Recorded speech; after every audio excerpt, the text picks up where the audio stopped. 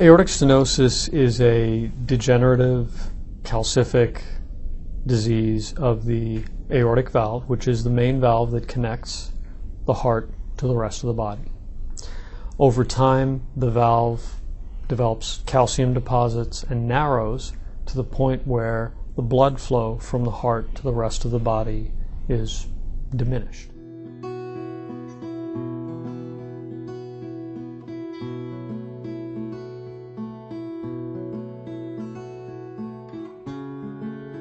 The standard of care for the treatment of aortic stenosis for the past 50 years has been open surgical aortic valve replacement.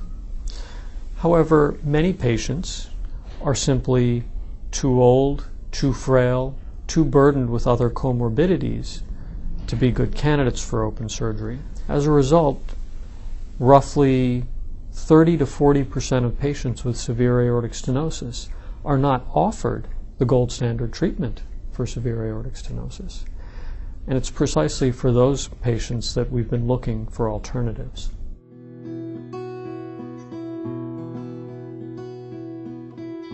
This is a minimally invasive method of replacing the aortic valve precisely for patients who are not good risks for open surgical aortic valve replacement.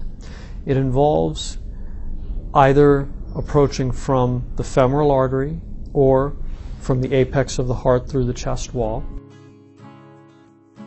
What you're seeing is a delivery sheath being advanced from the femoral position into the aorta. What you see is a guide wire sitting across the aortic valve in the left ventricle. Now the delivery catheter is advanced over that guide wire across the native aortic valve. The new transcatheter valve is mounted on a balloon sitting now across the native aortic valve. Rapid pacing begins and balloon inflation ensues. The new valve is then deployed.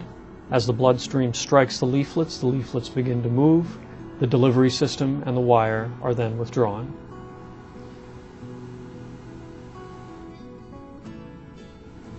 You now see in cross-section the new valve opening and closing, having relieved the native aortic valve stenosis.